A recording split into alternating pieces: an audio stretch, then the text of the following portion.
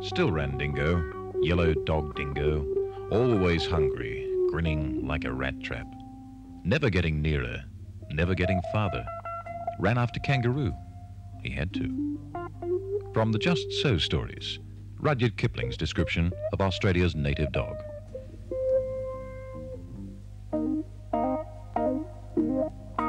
Graziers have claimed for years that the dingo is responsible for heavy stock losses, especially among sheep.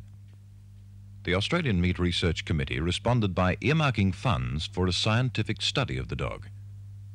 Yellow dog Dingo has always captured more than his fair share of publicity, largely because he is controversial and, certainly in those days, a bit of a mystery.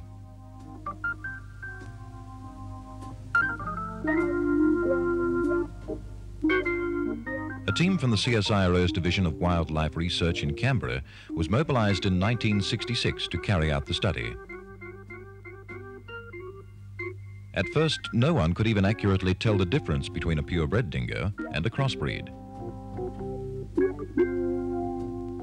It was some of the initial research which established that the difference lay in the size of the teeth and certain bones in the skull. Across Central Australia and the East Coast, the dogs were observed, tracked and examined in their own domain for thousands of hours. This makeshift sled is smoothing the ground so that paw prints can be easily seen later. Over the years, methods of tracing their travels were refined.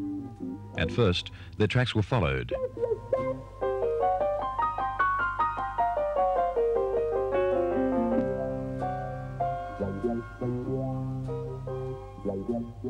More recently, large numbers were caught in padded traps and muzzled briefly so that they could be fitted with collars containing small radio transmitters.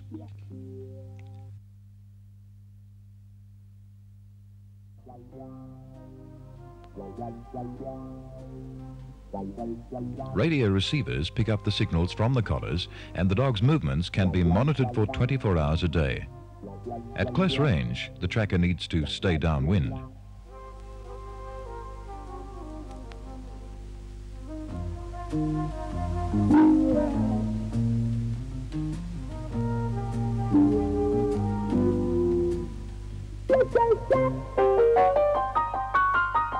Sometimes the trail went cold.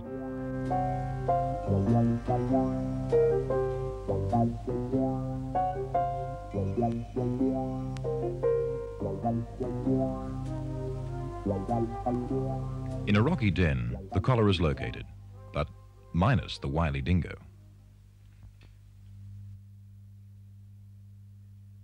These youngsters are waiting their chance at a rabbit warren. Rabbits, rodents, lizards and carrion are the preferred diet according to the studies in Central Australia. Meanwhile, in the eastern highlands, wallabies and wombats are the choice over sheep and cattle. But then the dingo will eat the most common food on hand, even grasshoppers if need be. Dr. Alan Newsom, leader of the CSIRO team, says the dingo sometimes may be a positive helper to landholders by keeping down pests. In Central Australia, for instance, after a drought, the dingoes delayed rabbit build-up by at least 6 months when the good times returned.